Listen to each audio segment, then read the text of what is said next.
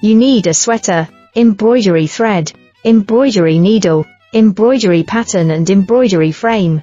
You can find a variety of embroidery patterns online. Choose one you like, and print it out, or transfer it to an embroidery frame.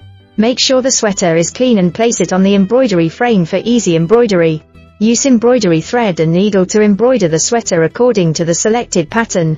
You can choose different embroidery techniques, such as cross-stitch, embroidery, etc. Make sure the color and texture of the embroidery thread matches the sweater so that it blends into the sweater design. After finishing the embroidery, trim the excess threads and make sure the embroidery is firmly attached to the sweater.